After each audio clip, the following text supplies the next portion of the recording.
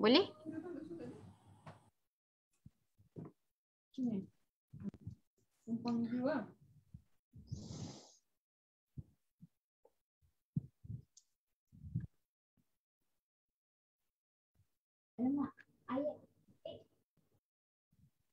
Nampak tak? Nampak. Cursor saya gerak, dia ikut tak? Ikut. Okey. Okey lah.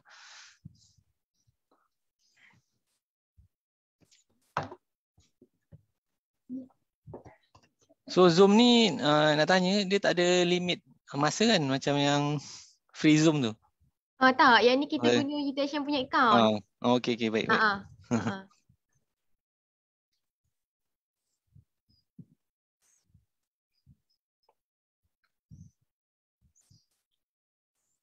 So kita tunggu pukul 10 lah kot. Okey. Okey. Alright. Okey, terima kasih.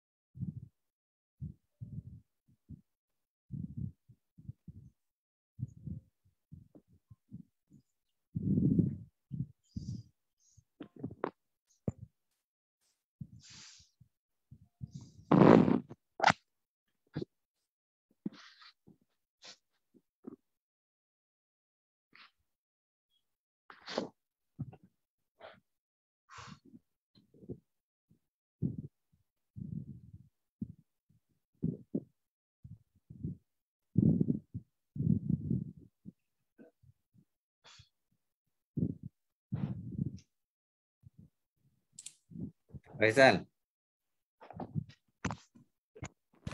Ya saya. Kita ada student macam ni lah, macam saya punya student ni, Anis ni, dia dah nak habis PhD. Okey. Kalau kita nak bagi dia experience dekat ST macam mana, kita boleh macam internship tapi mana tak adalah perlu bayar apa, kita dah sebab kita ada bayar dia sebagai allowance dia kat sini. Kita nak serap macam mana, kita ada cara tak? Dia macam mana intention universiti, dia nak buat macam research ke nak bagi experience je lah, bagi exposure dekat industri. Sebab macam kalau student undergrad kan kita ada LI. Tapi student PhD mana ada LI. Memang tak ada pun. Kan, jadi tapi kita nak bagi dia actual experience dekat industri tu kan. Kalau kita nak bagi dia masuk macam division, tak kisahlah division R&D ke, division FA ni ke, at least dia faham the real actual industry punya problem kan. Kira macam internship lah, tapi bukan undergrad lah. Betul. So maybe boleh emailkan saya resume dulu kot. Saya review dulu, tengok dia punya focus research kat mana. So saya boleh propose lah dekat maksud saya department yang berkaitan lah. Sebab dia kena align kan, takut takkan dia nak pergi kat tempat yang new kan. So tak boleh tak maksud saya tak advantage lah sih. Itulah dia nak bagi benda ada fasiliti yang dia dah pernah guna kat sini kan. Macam kalau basic yang macam SAM apa semua tu adalah dia guna kat sini. SAM, AFM semua tu. Ada ni mesin baru kat sana, SRD SRD pun kita ada. Okey. SRD yang baru kita ada nano indentation untuk check hardness of a thin film pun ada. Dia lain daripada AFM. Nano scale lah, selain daripada AFM. AFM untuk check topografi, okey. Mechanical property dia. So untuk tahu mechanical property kita pakai nano indentation. So mechanical at nanoscale punya indentation. So quite good lah. Lepas tu apa? Contact angle measurement pun ada. Itu kita orang tengah apply ISO sekarang ni. Angle measurement. ISO 70025 lab accreditation. SIRIM. So quite okay lah kalau boleh dapat SIRIM tu nanti. Okay. So period of time tu ada ni. Macam intern tu. Kurang-kurang 3 bulan. Tapi kita depends jugalah pada tak kisah pun industri mana boleh offer dalam 3 bulan tu quite banyaklah boleh belajar kan. Kalau 6 bulan tu possible juga tak? 6 bulan pun possible lah, tapi kalau allowance sampai allowance kita cover sampai berapa ni? Kalau itu 2 bulan je. Tak 3. Ani tak dengar, muted. Oh okey. 6 bulan macam okey juga kot. Lama sikit lah. Buat 6 bulan tu buat ST practice lah. Tapi untuk internship lah. Dan memang kita bayar bulan-bulan lah sebab ada specific project dengan at the end memang kena present dengan GM lah. Okay juga. Cuma level awak PhD kan, so ni something new lah. So kita kena discuss lah sebab last experience ada seorang daripada UTM kan, prof tu dia memang PhD.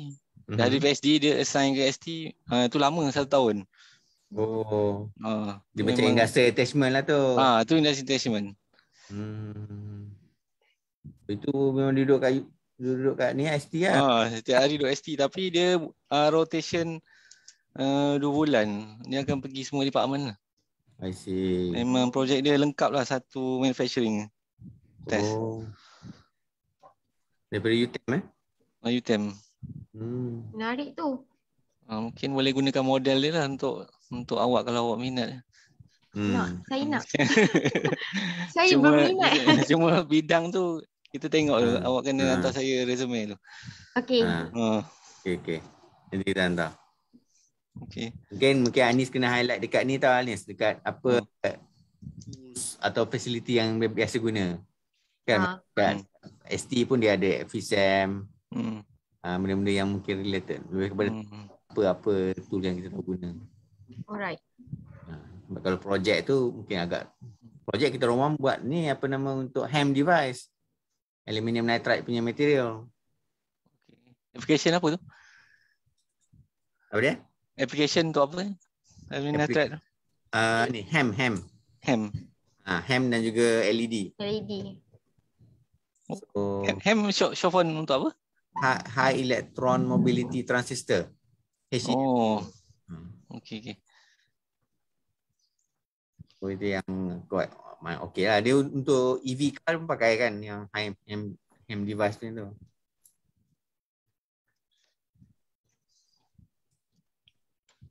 Tapi kita tak sempat buat sampai device pun. Memang sampai level material, kemudian ada some electrical property macam tu lah.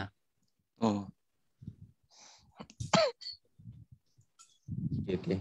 Kita panggil crowd lagi.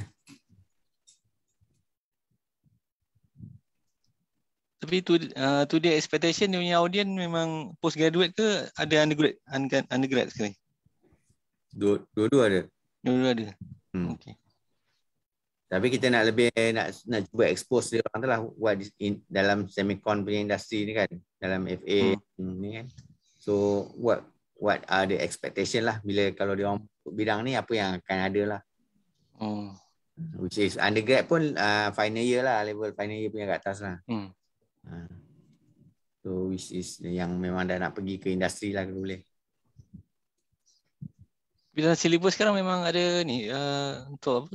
Packaging and testing ke wafer fab proses? Proses ada. Ada subjek micro E tu kan. Tapi dia tak ada lah. Tak ingat lah saya detail subjek tu. Tapi dalam subjek micro E memang ada proses, ada FA, testing, semua tu ada. Jadi bukanlah subjek, bukan subsection kan? Ya, yang elective lah. Subtopik ke? Subtopik dalam elective kan. Hari ni pun saya invite student saya, student MEMS. Oh. Ramai lah student doktor Student saya, student final year juga. 16 orang je.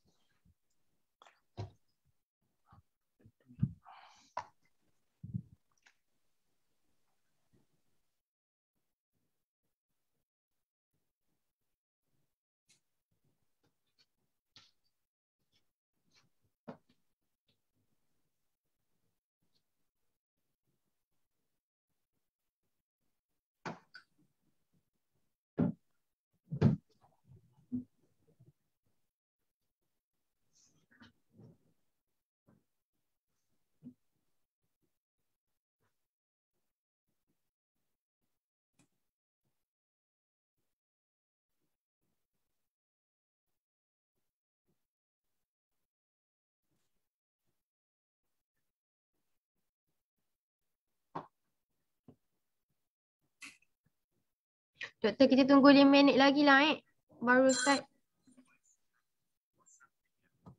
Sekarang pukul 10. Okey, tunggu.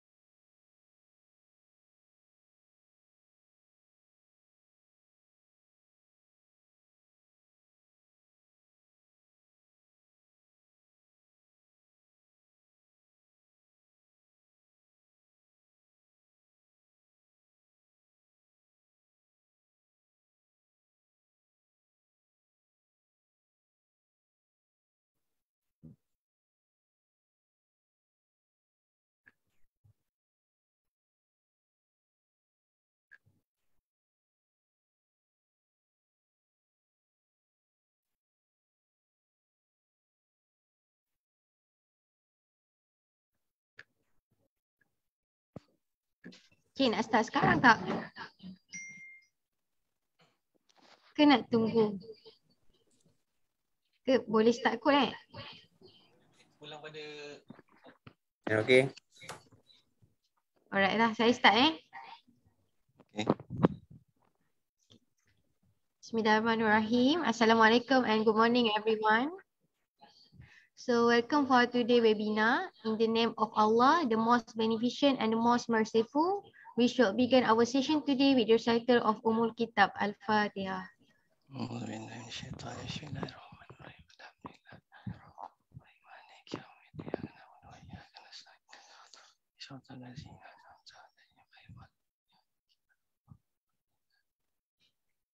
So I am Ani Suhaili. I am moderator for today's presentation.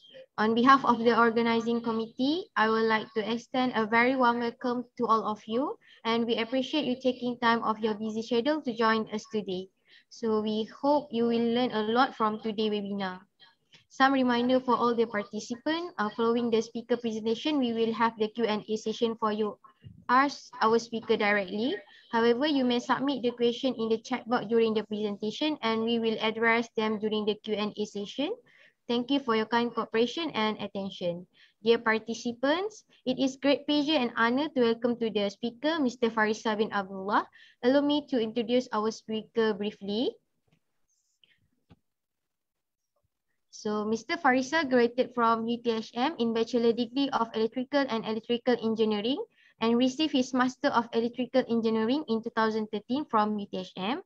He started his career at P&E PCB Berhad as Assistant Engineer in 2003 and accepted an offer as Lead Engineer at ST Microelectronics Sdn Berhad from 2004 until 2010. Then he moved to Western Digital Malaysia Sdn Berhad until 2012 as an engineer. The following year, he became a staff engineer at Freescale Semiconductor Sdn Berhad. Mr. Faisal is currently a staff engineer at ST Microelectronics Sdn Berhad. Now, without further ado, I will hand over the session to Mr. Faisal. Alright, Mr. Faisal, the floor is yours. Please welcome. Thanks, Anis. Okay, Assalamualaikum warahmatullahi wabarakatuh. And very good morning to all the audience. First of all, I would like to thanks to my fellow friend, also my research supervisor, main supervisor is Associate Professor Dr. Nafarizal bin Ayan, and also his team for this invitation. So I hope everyone stay safe because we are still in the pandemic, and then also our DG remind a few years back that there's potential that the cases can be spiked by the end of this November. So everyone must be follow the SOP very strictly. So for today, our sharing is about the challenge of the semiconductor failure analysis. But before we talking about the challenge, we have to understand in the bigger picture. On the left side, I already line out some of the key points for today. First, what are the around the globe landscape, what the semiconductor. Secondly, who is the player. And next, about the evolution on electronic, in particular in IC. And the fourth, about the fabrication and packaging. And the fifth, about the fair analysis. And sixth, for the career and research opportunity. And lastly, if you should have any question, you can drop at the end of the session, or maybe you can write to Ms. Anis or Dr. Nafarizal, so I can come back to you later.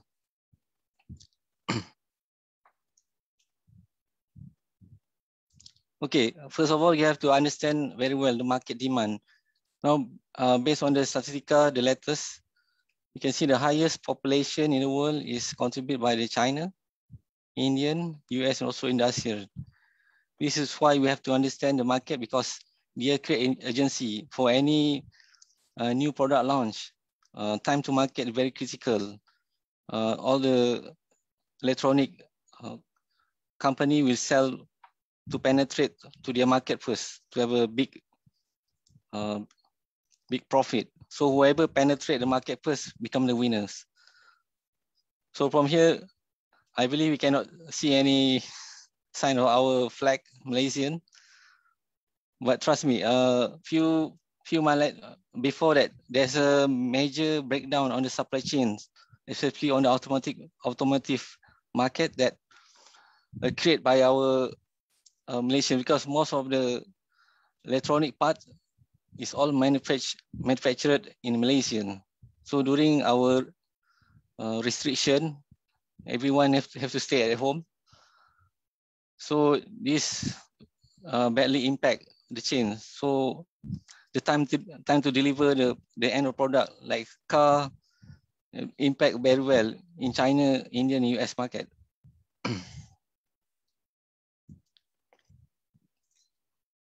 So this one about the mass market, that how COVID-19 hurt a lot on the car market worldwide.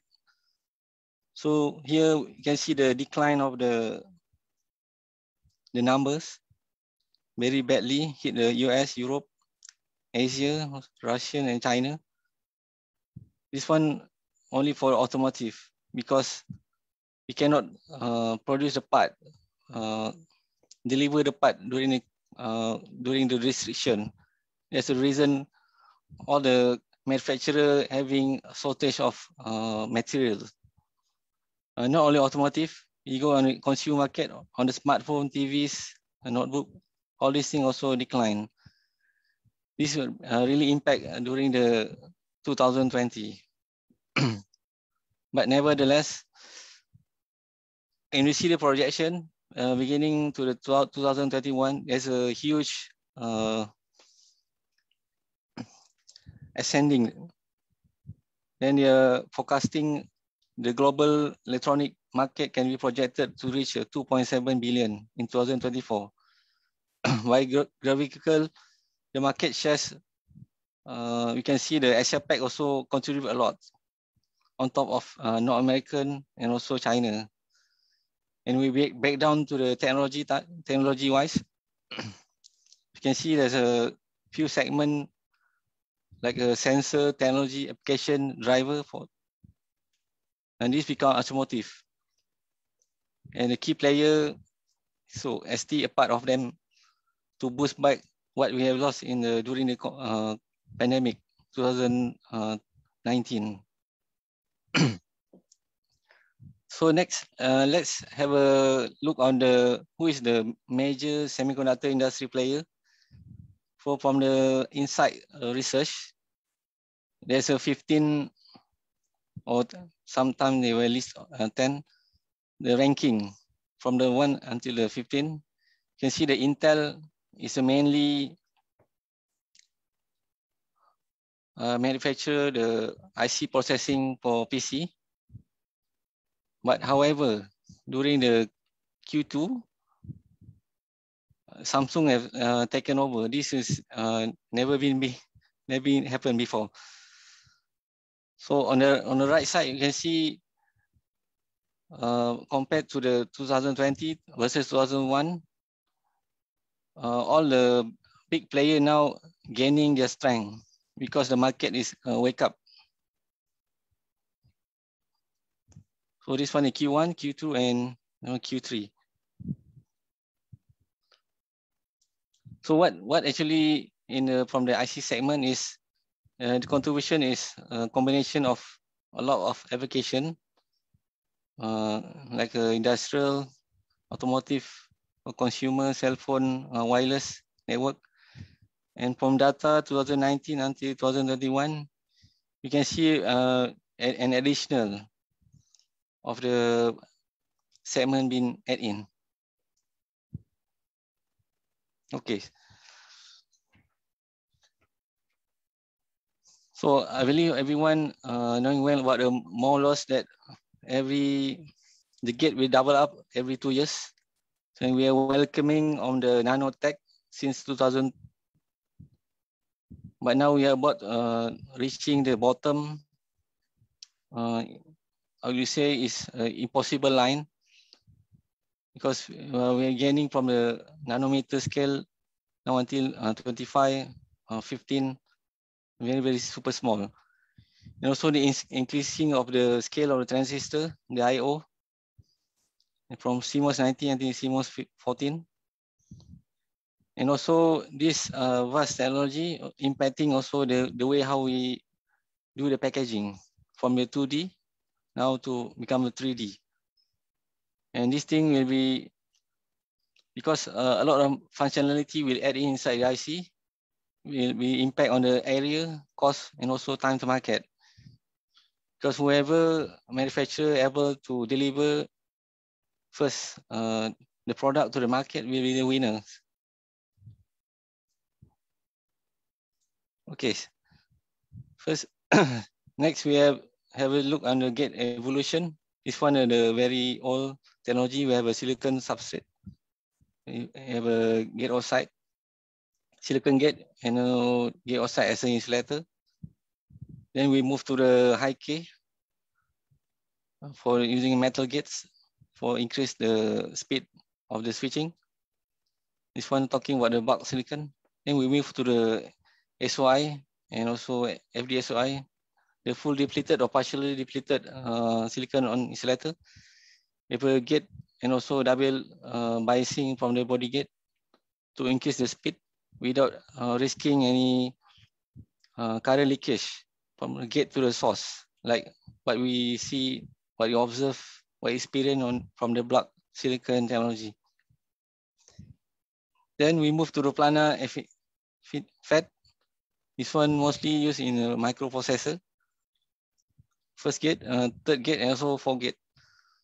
So this evolution of the technology become interesting. From the 2D become 3D.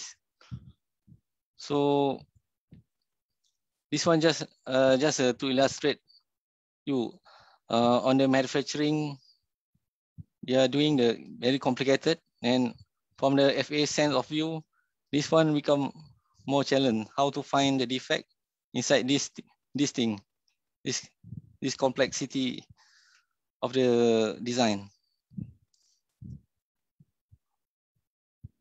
Okay, as a quick introduction on the IC manufacturing, first on the front end process, from the silicon ingot become the wafer and doing the testing. Middle end about the simulation, doing the packaging, and also the back end about the testing. Okay, talking about IC, when they are manufacturing, it's not 100% perfect. So especially this one, Batuk curve, that very familiar, very popular to explain the reliability of the IC, defect density versus the time. So as an earlier fail, can be related to the design problem or like a design weakness. So the test screen able to skin out. This one we call it infant mortality, like a gate oxide rupture. And then this one consider the intrinsic fail, the way the IC is using at the field. Field meaning that the IC being used in the final products. An example, in your refrigerator, in your car, on your handphone. And after the IC reach at a certain period of time, aka the guarantee, like automotive, we are guarantee about 10 years. Then we are moving to the phase way out. So anytime the IC is beyond the warranty, then can be failed. Okay. So this chart indicate where the failure analysis is located inside the IC manufacturing. First, about the wafer design, wafer fab, reliability, the stress test. Whatever fail, we will submit for this level, wafer fab analysis.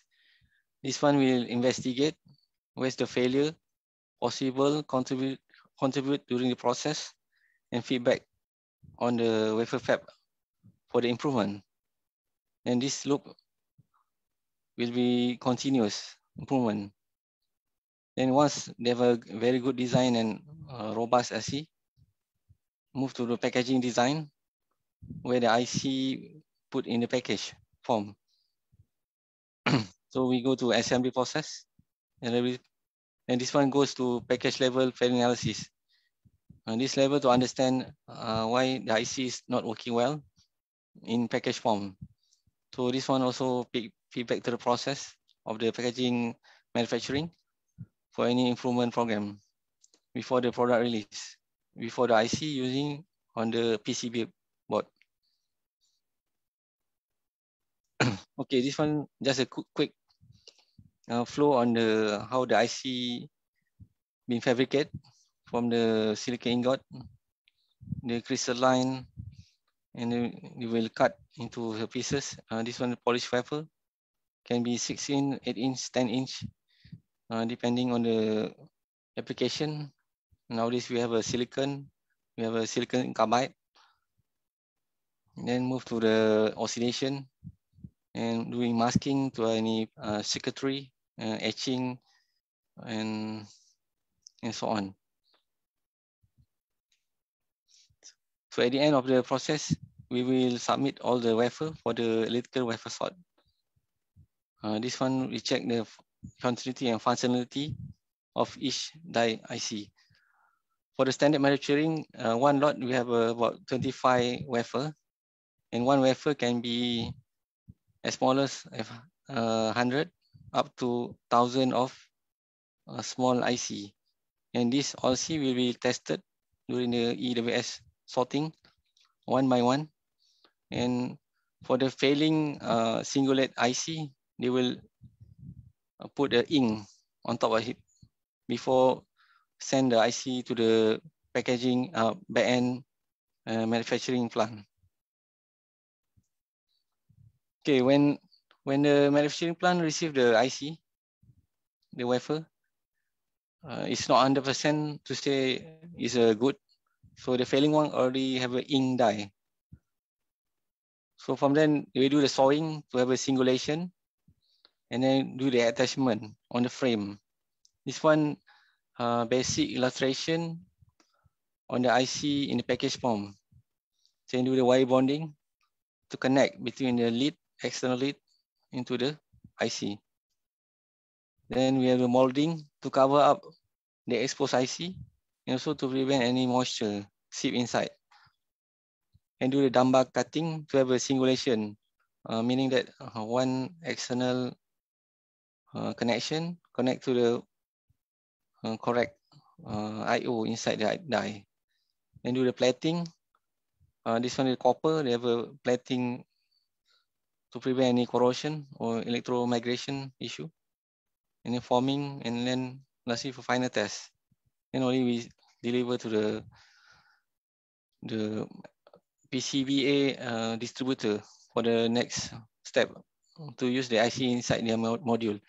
This one for the plastic package form. What we're talking about flip chip, there's a different type of process whereby the chip more or less the similar chip, but they have a solder bar, and then this thing will attach together with the designed PCB, a small one, with some active passive component, and do the underfill to cover up and then to prevent any moisture. Okay, for the evolution on the flip chip, also the what we call it COB, chip on board, is depending on how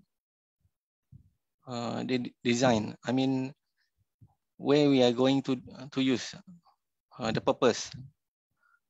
There's for the different application like a mobile, and also for the network satellite.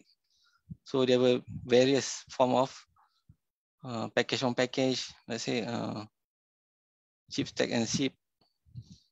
So this one become a challenge for FA point of view when we are dealing with this type of various packaging.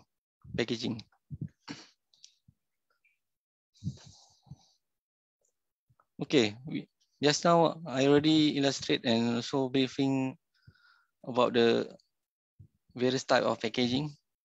So the meaning that there's a highly essential that we fully understand well how the IC being manufactured and the way we make packaging, because this all information that we have and we have to gather up during the fair analysis. Because fair analysis, something I would like to call as a reverse engineering, some sort like a forensics, that we had try to find the defect and then find the failure root cause. And our information is really critical because it will determine the quality of the product. And also our information will feed back to the process team to improve their CPK and their process variation to have a very robust and can withstand a long period of time. Okay, now the question how to do the fair analysis. So now we move to this one, the packaging fair analysis mechanism. We have two types, one for the overstress and then the way out. So this remind you the bathtub curve just now. So on the overstress, we have two types, mechanical and electrical. Mechanical can be plastic information, delamination, where somehow the moisture seep inside the package. And depending on the moisture level sensitive of each device. And so for electrical, this one is well known, like EOS, EST, something that can be high possible happen during the PCBA or during the customer. So we have a go accept breakdown. Probably is an internal issue on our wafer process. Let's say interconnection melting. Maybe there's some bridging particle or foreign material that not able to detect during the zero time. The final test.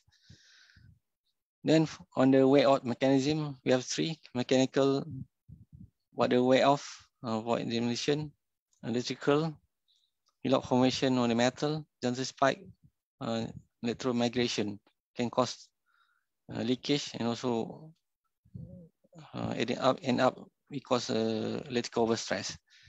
Lastly, what chemical corrosion.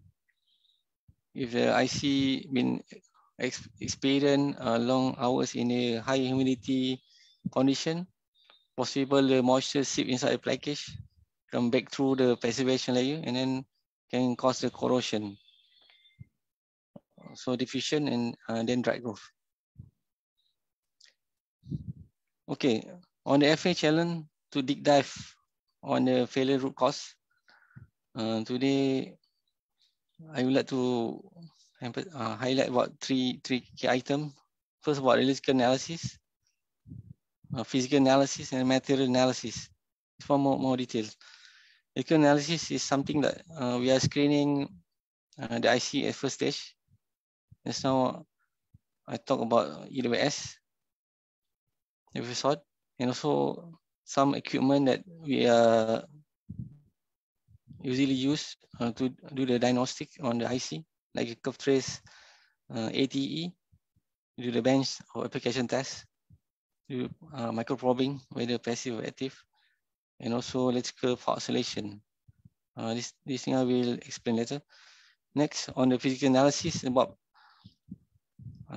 we do the extended analysis on the IC and the sample to understand to localize the defect. It consists of encapsulation during the processing, either by chemical, gases, or physical.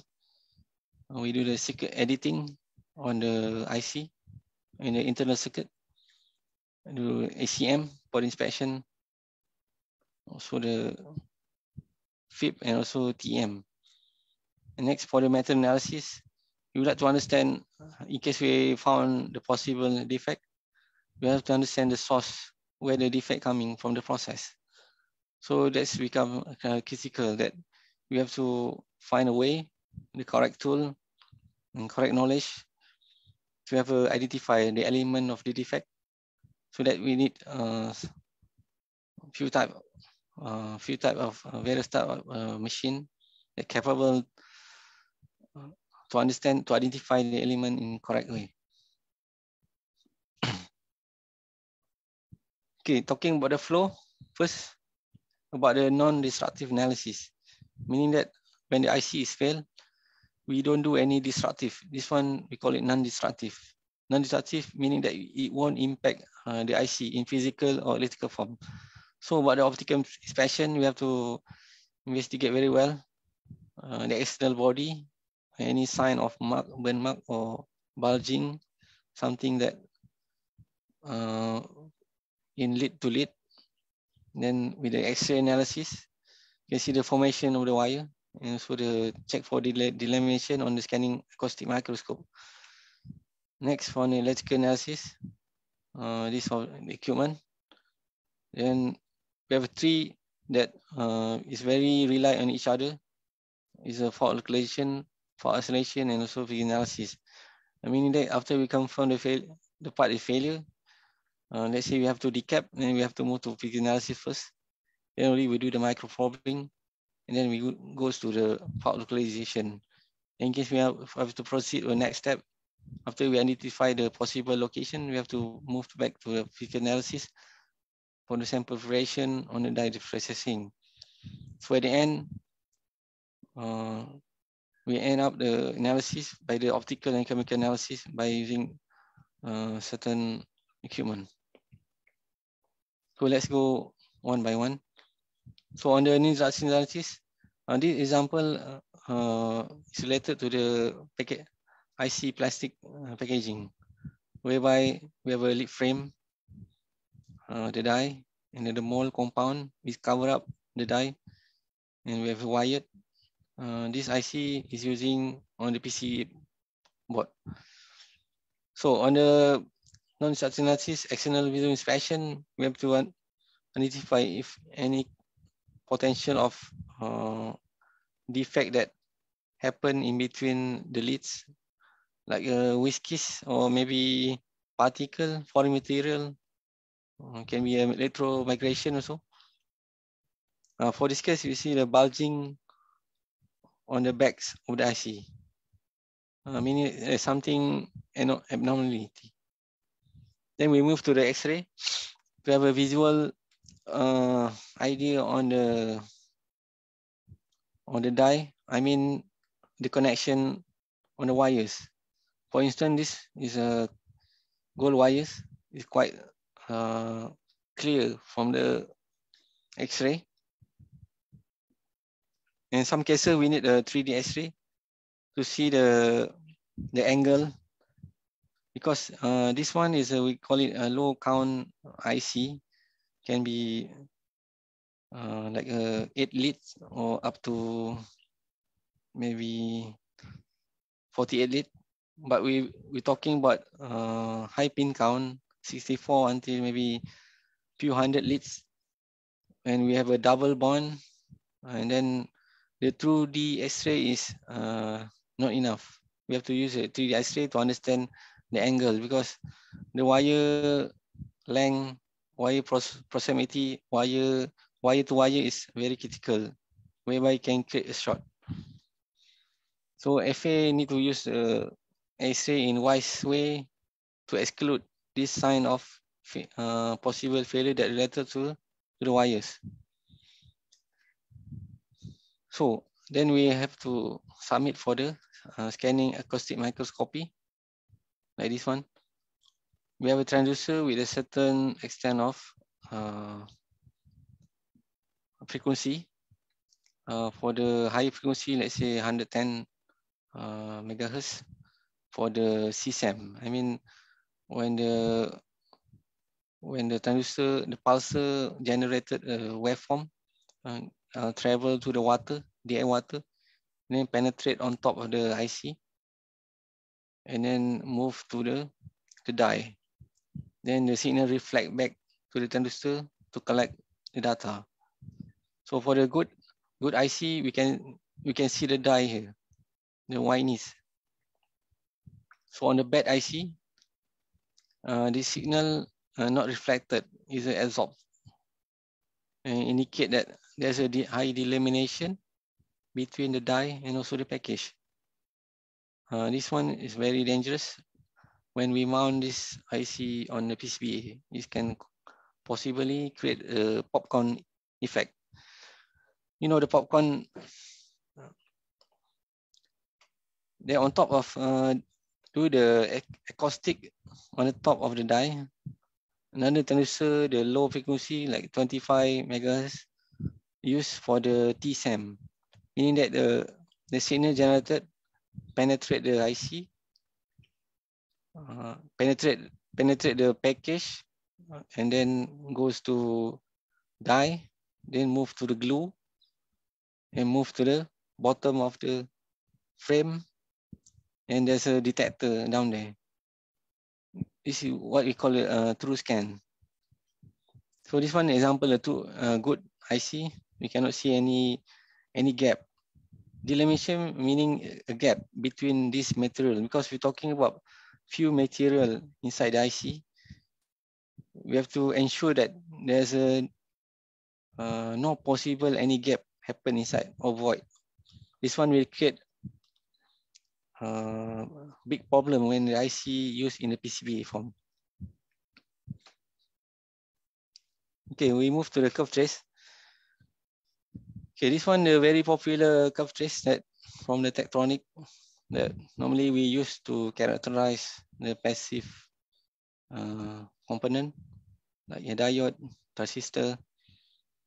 But for the IC form, we're talking about I/O, and we're only considering to check the IC only for the collector and emitter only.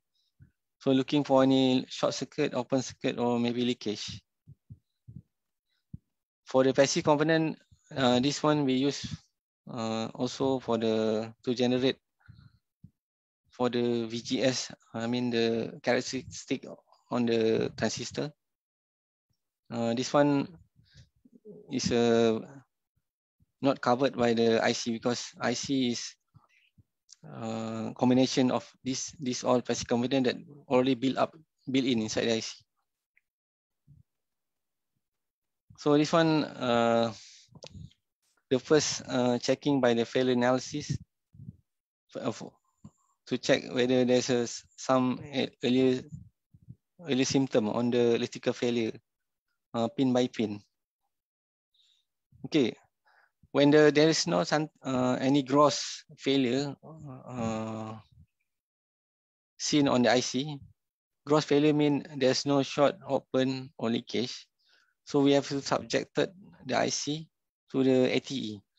ATE stands to the standard automatic test equipment. It's a big tester and a high expensive in terms of ROI. Because one big tester can cost you 1 to 3 million USD, depending on the functionality.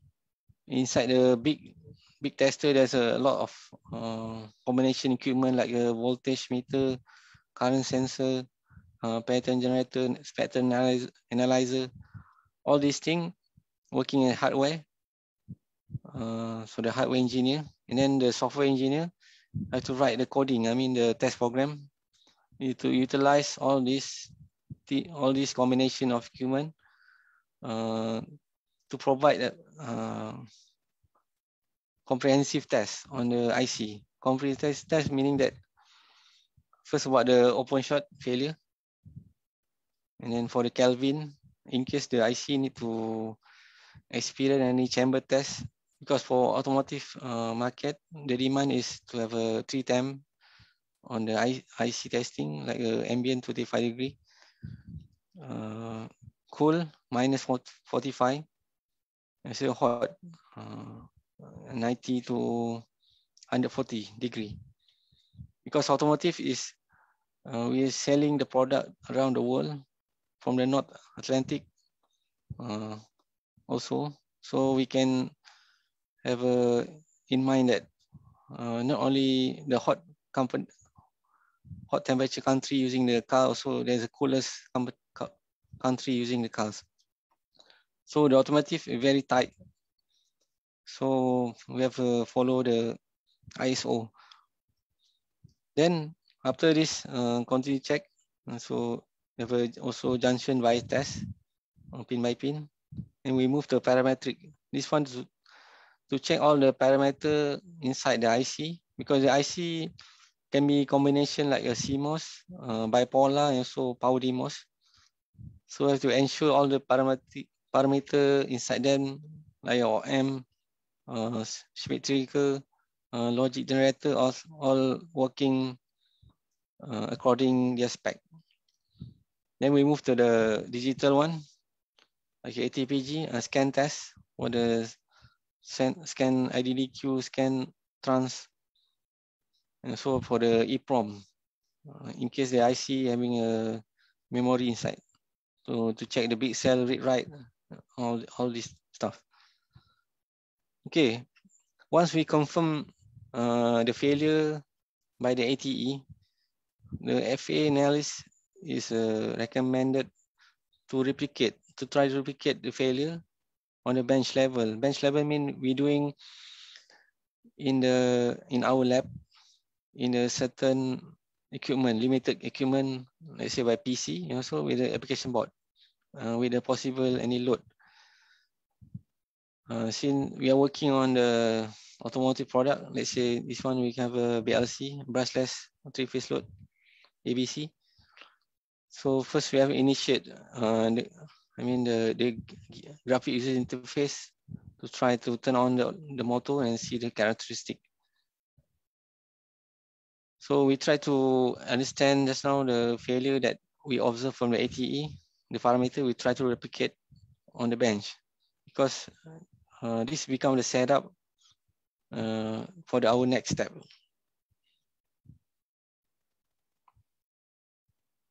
Okay, our next step, maybe we recap the part first. We expose the die, then let's say we need to have a micro probing on the die.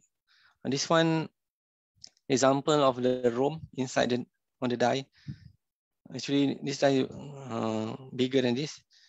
And the ATE managed to identify there's a failure in the bit cells. So there's a recommend.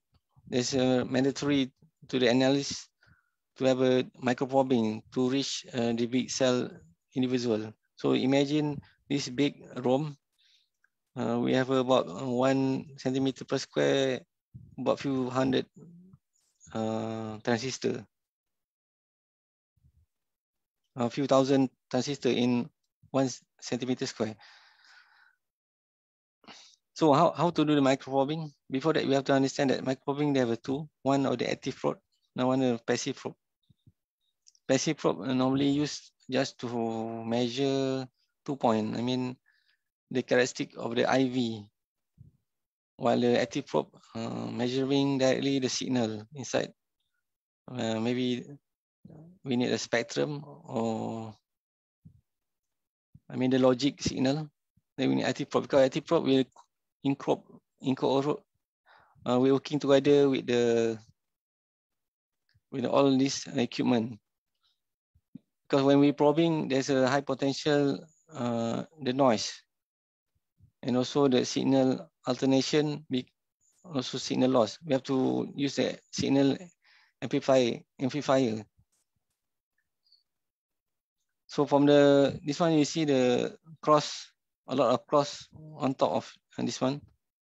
This one actually on the ACM mesh. Okay, first we identify the interested, the point of interest on the cells using the LVS. The CAT. The CAT will identify this singulate the module that we need to have a probing to understand the behavior internally. This one not able to access from the externally, because we are talking about to isolate the area. Then we do the flip cut, the focus ion beam to do the milling, deep down on the possible metal at which level, because on top we have a top metal. So intention for the probing, we have to have access the down metal without affecting the overall functionality.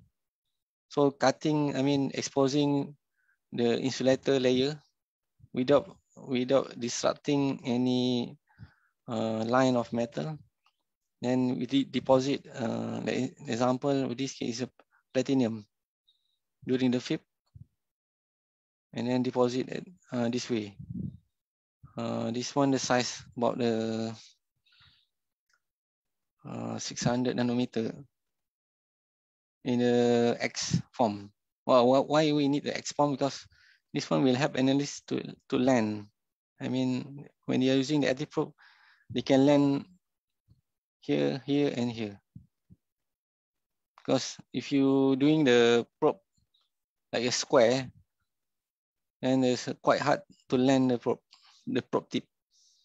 And this one, the probe tip.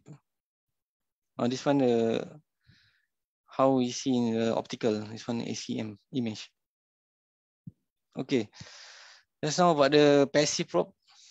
This one, we are looking for any normal short, open leakage, high resistance. Of course, we have to compare each time with the reference units. So every time FA, during the FA, we have to comparable result. So we have to done in parallel two sample. One, the failing sample, another one is the reference sample. And for instance, when we doing the singulation probe on the dedicated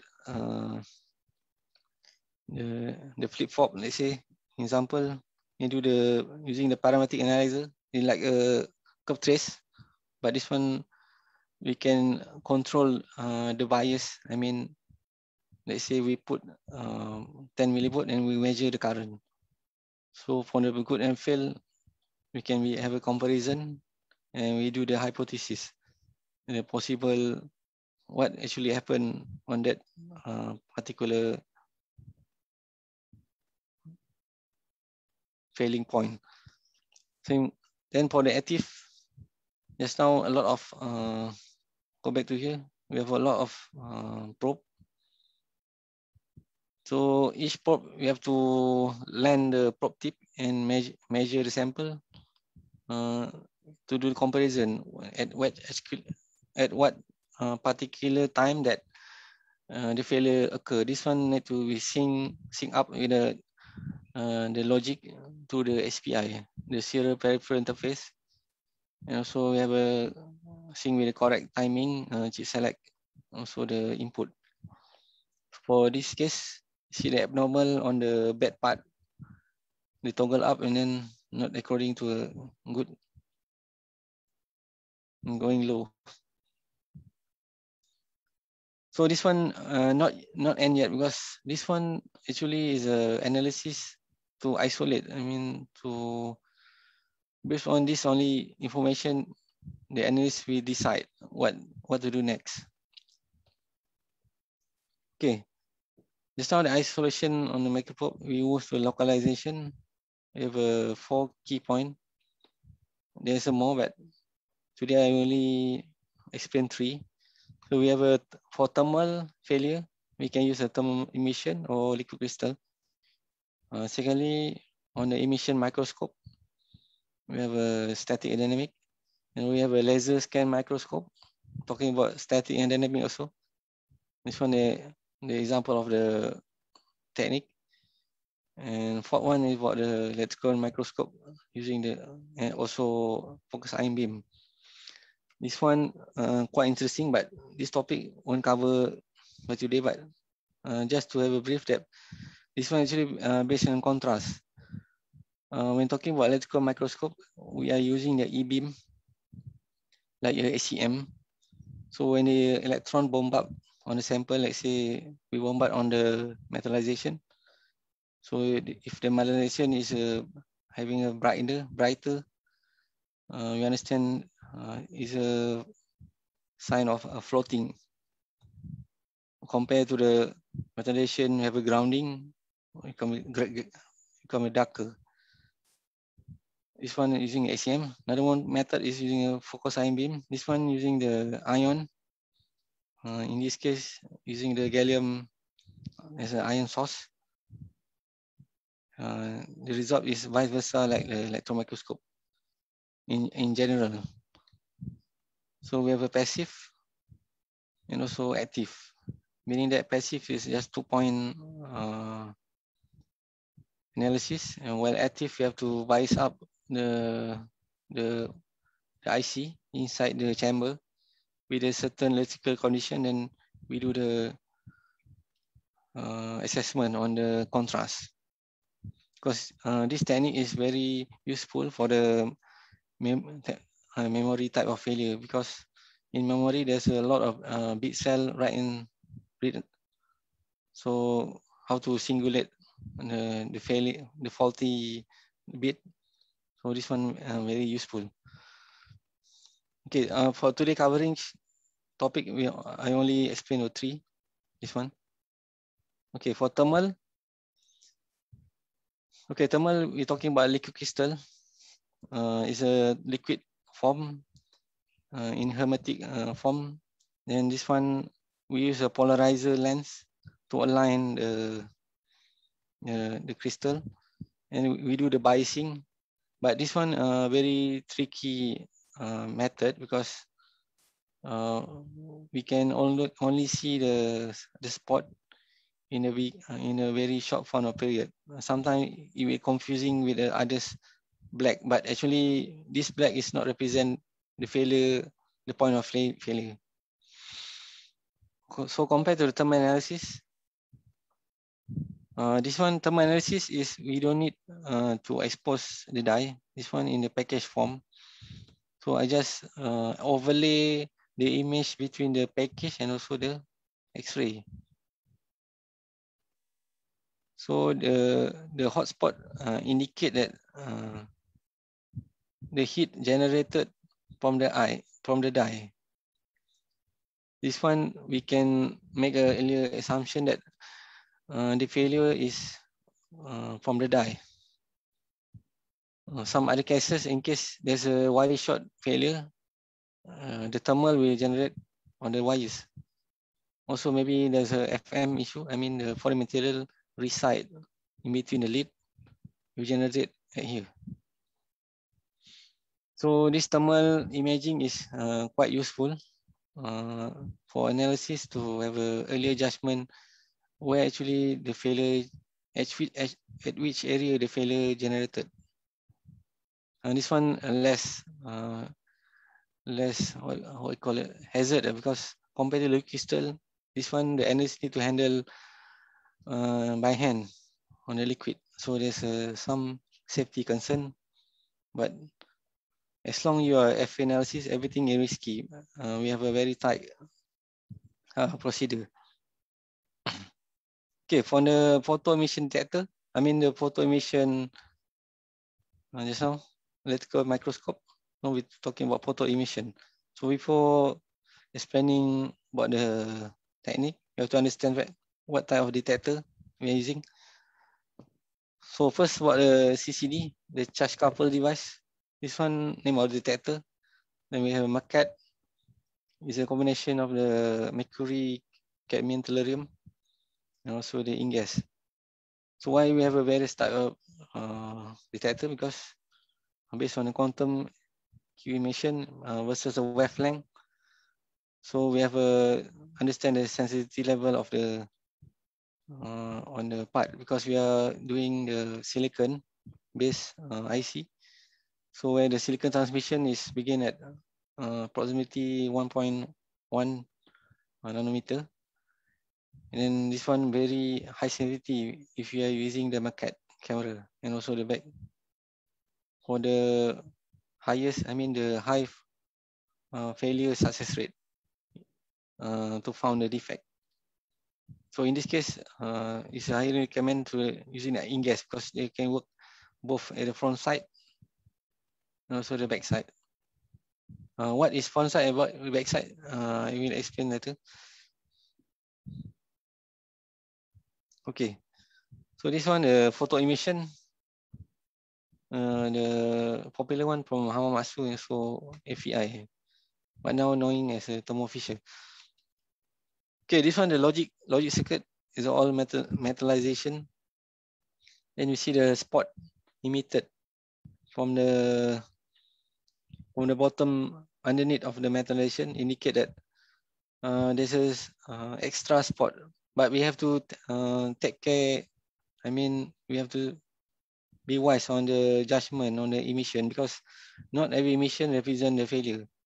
Because sometimes the emission actually represent the inactive, unintentional active from the blocks.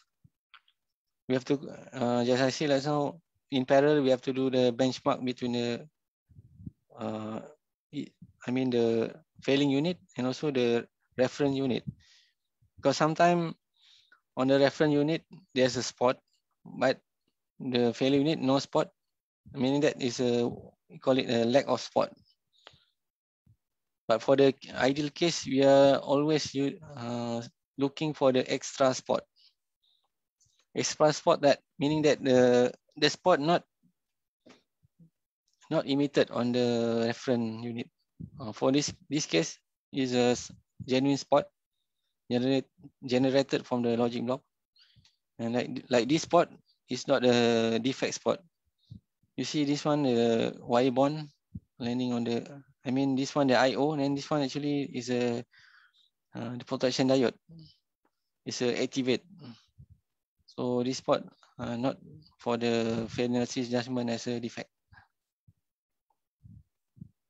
Okay, just now we're talking about sensitivity level. We have to consider also the type of lens we are using. So we can have a micro lens with a high sensitivity. Micro lens mean that about the, depend on the size, 0.8 or maybe 1 point something. Then we move to objective lens, can be 2x until 100 or 250x, depending on the allowed working distance when we do the FA on the sample. And then move to the most advanced is what we call it solid immersion lens. So this one the standard lens for the, here we can see the propagation on the light is through the air gap to penetrate on the sample on the silicon. So we have a minimum reflection on the sample, and so on. A laser spot can be quite not accurate. But when we're talking about seal lens, solid immersion lens, nano lens, so we're using a similar object lens, but there's a tip on top of the lens. That tip actually is made by the silicon type. So in this case, silicon contact with the sample silicon, so we have a better angle for light collection. Then we have a very solid spot. And this one is well used, in the failure analysis related to digital, because we are talking about 1,000 transistor in centimeter square area. So this one is very highly recommended on the failure analysis. Okay. We just now from the photo emission, we moved to laser stimulation. We have two types. One is a 1090 nanometer laser. Normally we call it 1.1 micrometer. Secondly is a 1340 or 1320 nanometer. Normally we use a 1.3 micrometer. Okay, first about the 1.1 micrometer laser, about a few hundred milliwatt power. Actually for the photoelectric laser stimulation, because this wavelength actually is below on the silicon band gap. So when the laser lays on the sample, it will create a photocurrent generation. And this one very useful for the type of static analysis, like optical beam induced current. This one more related to the crystalline, the silicon defect itself. Also can use for dynamic approach, as example ladder. And then for the next 1.3 micrometer is usually for the thermal laser stimulation, meaning when the laser penetrate on the sample, we generated the heat. So based on the heat, the thermal heating, because then we can isolate the point of failure, because this wavelength of laser is above the silicon band gap. For static, we are using it as a OBIC technique, is a optical beam induced resistor change technique. Also like a TIVA, LIVA, thermal induced voltage alternation.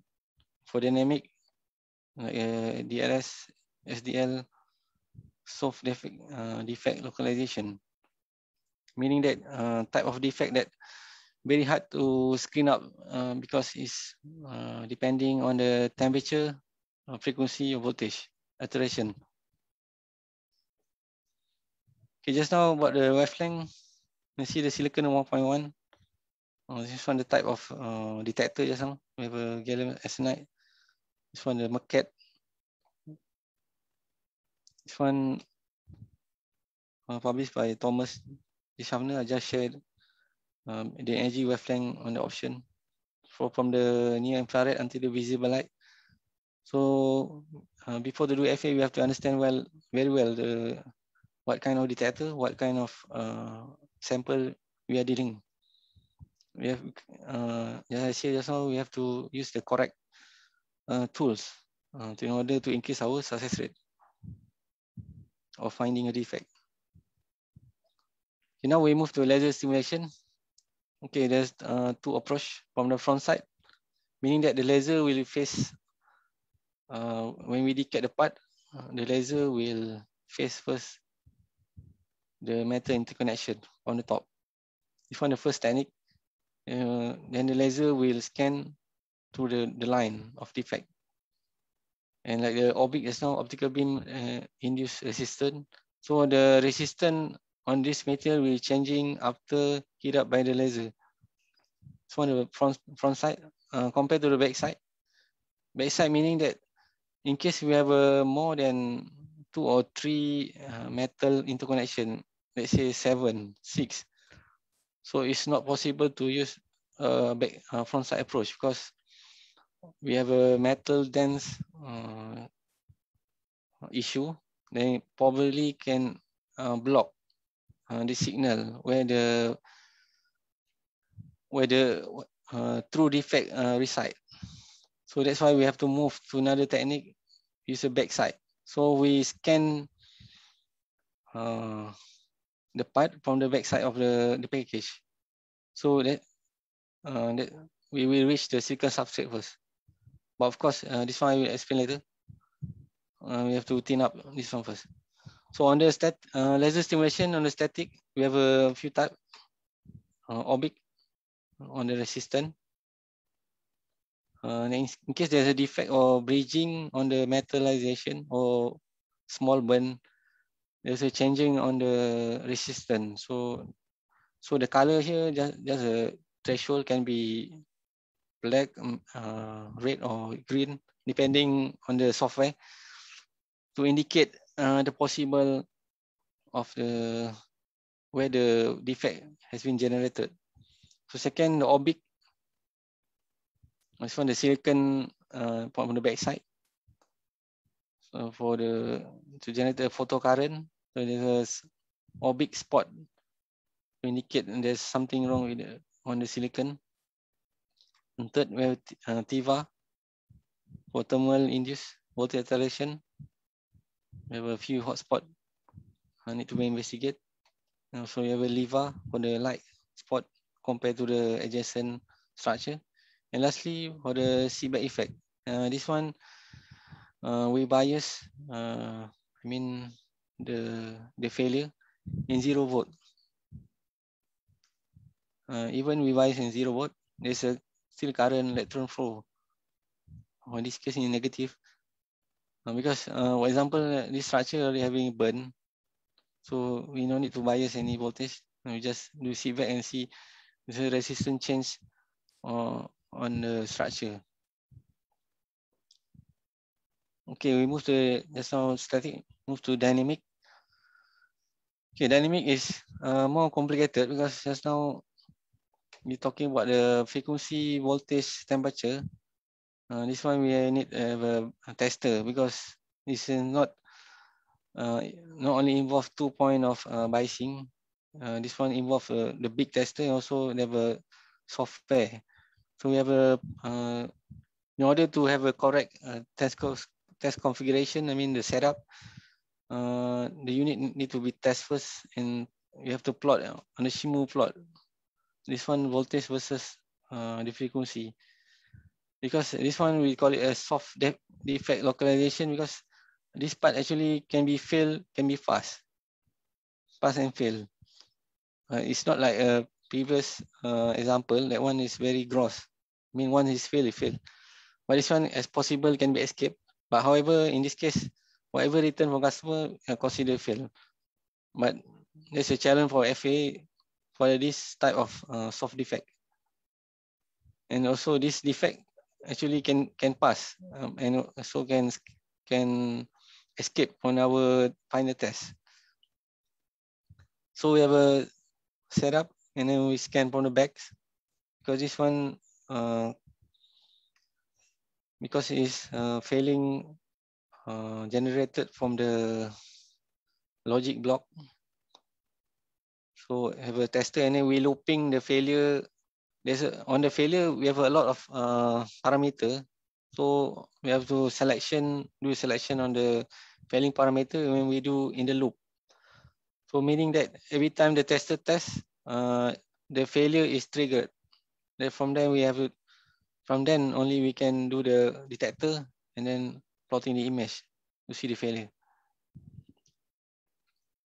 To see the significant spot. Okay. So after complete the fault isolation, localization, we move to physical analysis. Like I say just now, physical analysis also come first, because in case we need to decap the part, or from the top or the back side. So for the example of the IC package, okay, we nowadays we use the etching type of front side decap. We have a few. Let's say we use a laser ablation. Class 1, the laser very disruptive. They will remove the mold from the die. But this one, they have a risk. If we are exceeding certain height, the laser also can possible to damage the die. So this one, the unwanted scenario. This why we have to fine tune the correct recipe. So this laser actually just to assist during the encapsulation. Then we have to continue with the chemical etch. Some of the technology now also we are using plasma, because plasma using gases, and after we do the laser, continue with the plasma etch, and we have the exposed die from the top, like this one. It's very perfect etch, exposing the die, and also not damaging the wires. Okay, talking about the backside just now. Backside is assessing the die from the backside. But there's some blocking point is the slug. The slug is a copper made and can be thicker. So we have to use the mechanical to remove the slug, and then we use a polishing head with a certain chemical, like abrasive chemical.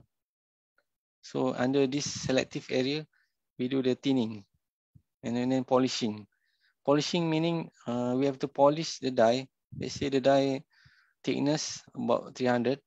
At least you have to thin down until 100 or 150 micrometer thin down, because the thicker die is actually the thicker the silicon bulk.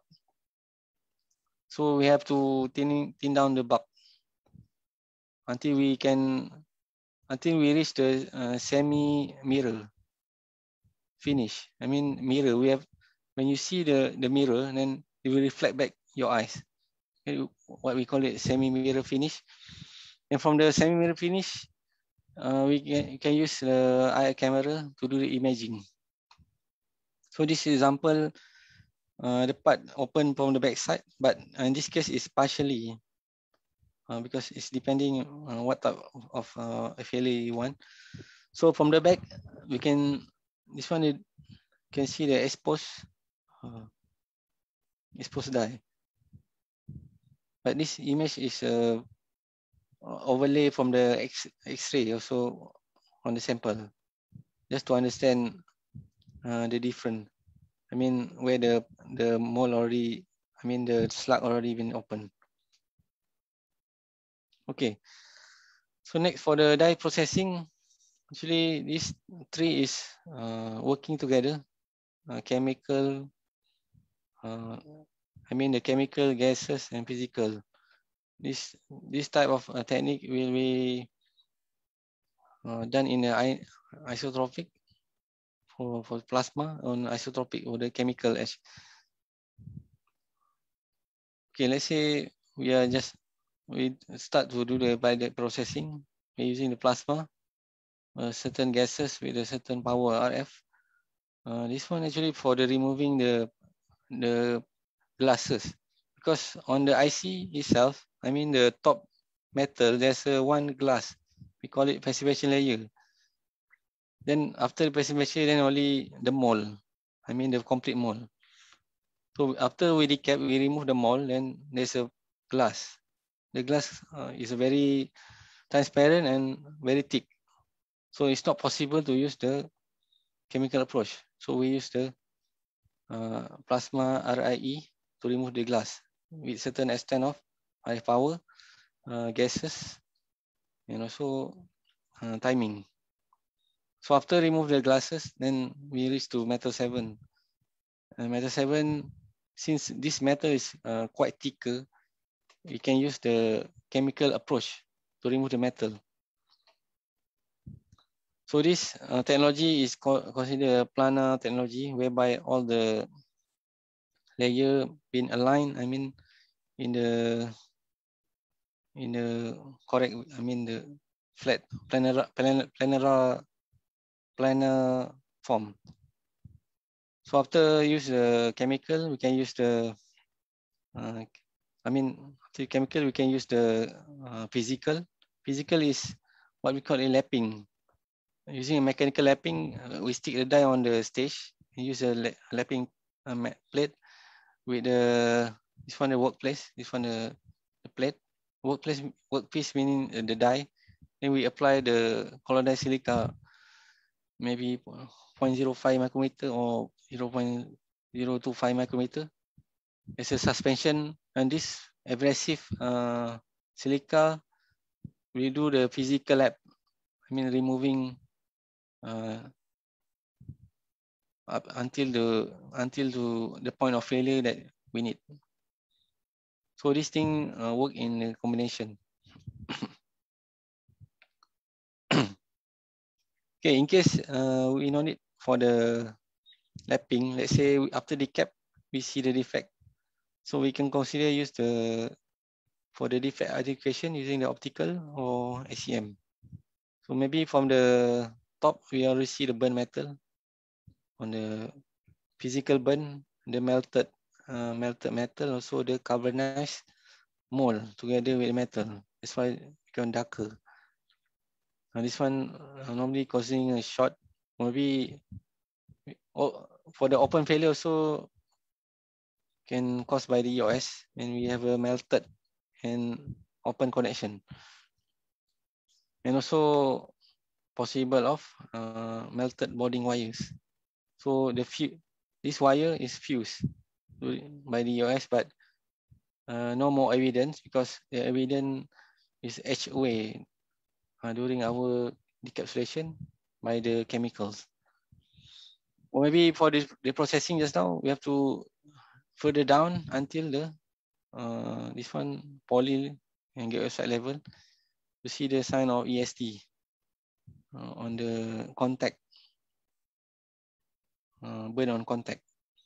This one talking AST, or maybe we have some sort like poly defect. You see the poly easily landing here. Bridging between two, this one moss and this one another moss This one the ground line. So maybe for the last one, we have to remove the poly. This one type of example of gate oxide defect. There's a hole there. Possible that particle drop during the oxide definition before the poly. Okay. Okay, on top of the just now the processing, this one I share one example of the study case using of the FIP. So FIP meaning focus ion beam using the ion gallium source. This one consider destructive. So first we identify the possible failing block from the CAD. This one the CAD, the layout, and this one schematic. And this one driven by the failing electrical to allocate where's the possible failing MOS. Then we subjected for the fault localization by the, in this case, using OBISH. So we can have a few OBISH spot, but this spot actually just now what I see is a normal spot. Sign of activation on the MOS. I mean the protection diode. But we are really insisting that the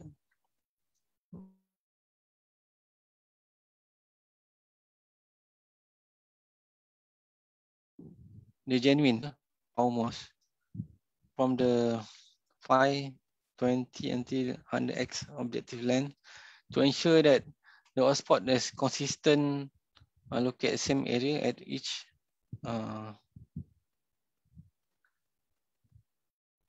objective length magnification, because this indicate the spot is genuine, because sometimes okay, in other case the spot in the lower objective length, but on the higher objective length where the lens is nearer to the silicon, there's no spot. This is another story, and we have to take possibility that the defect is not reside on the silicon but reside on in front. I mean, on the metallization level. For this case, we are processing from the back side. Okay. So after we allocate the spot, we do the eye imaging using the laser, penetrate the die, and then reflect back. We do the imaging and found that there's some abnormal on the between the polyline. So then we do the overlay with the CAD back in order to have a correct XY coordinate to the FIP. So the FIP cut, we have to do the cross section from here as a pre-opening, and then do the slicing down, polishing up to point of interest. In this case, you can see there's some abnormal on the poly compared to the good shape on the gate. This one contribute to lead and the leakage what we saw in the OB spot. Okay. For second on the TM. Okay, just now talking about the active probing. So a lot of probing here and there been done to allocate where's the possible faulty failure by the CAD. And then we do the cross section by the FIP.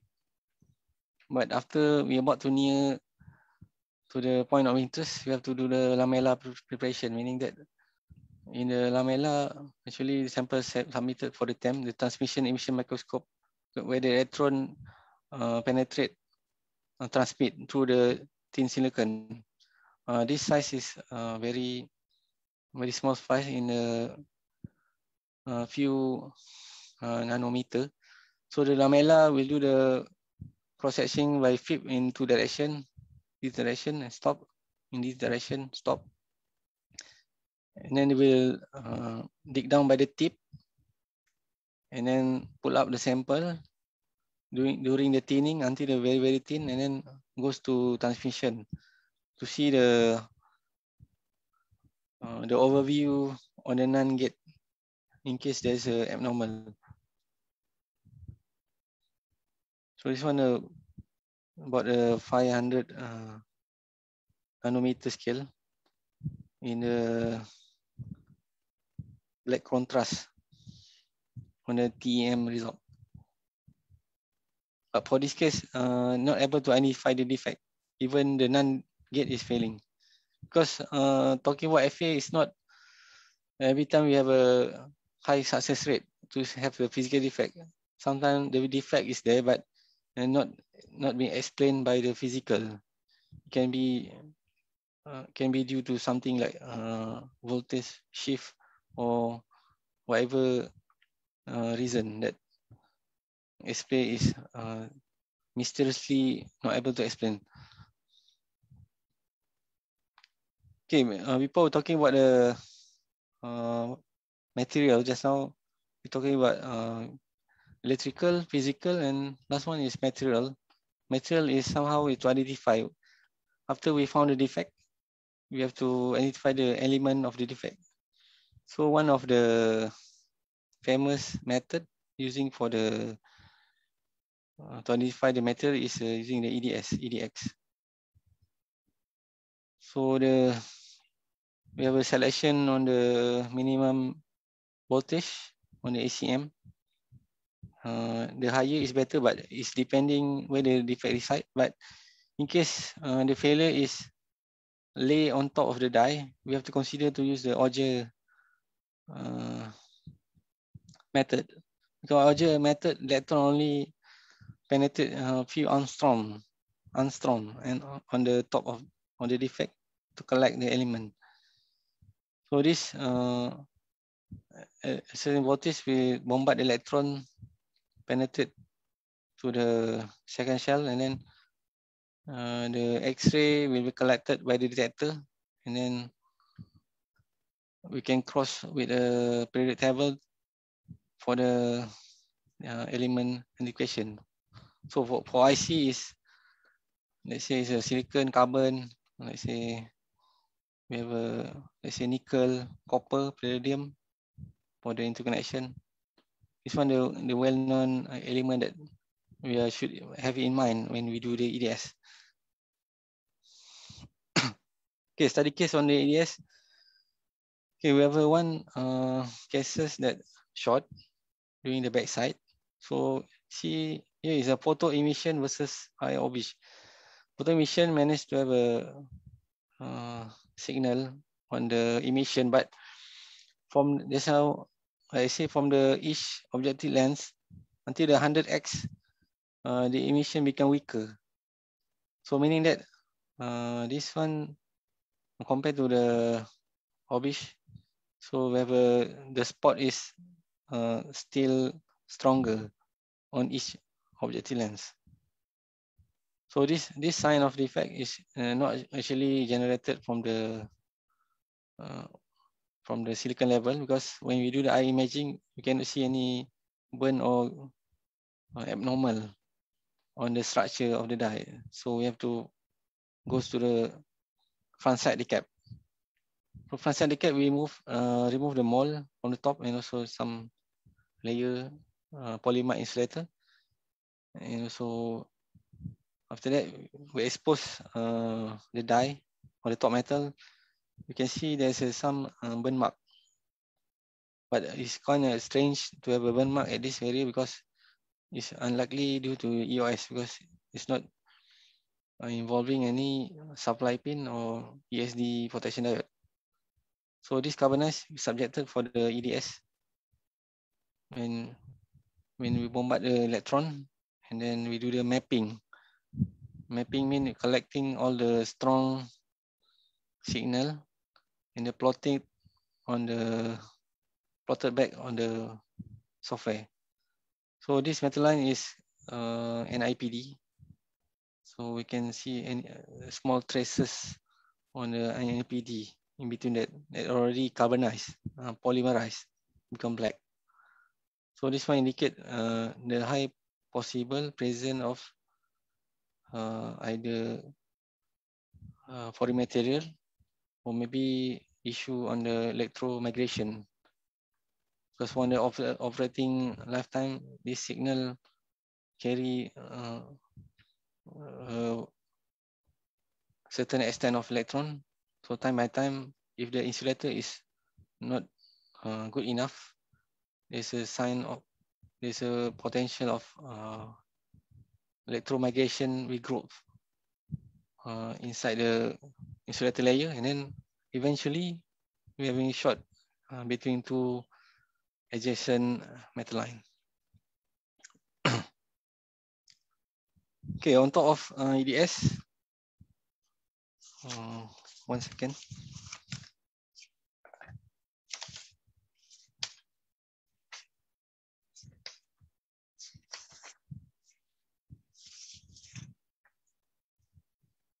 Okay, just now EDS for the metallic, for the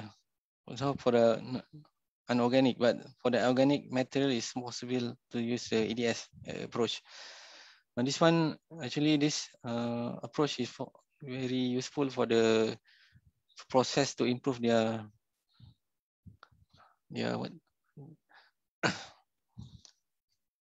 quality, because we cannot exclude any potential of contamination on the environment or maybe on the machine. And then when the FTIR play the roles, always we have to comparing with a good sample. For this case, we have two signal. I mean, for the comparison, the same area. This one the normal one, blue, being normal signal, but the red one is spiking. Then we cross probe with the library inside the FTIR, and this one we managed to have a confirm the contamination due to the polyethylene terephthalate.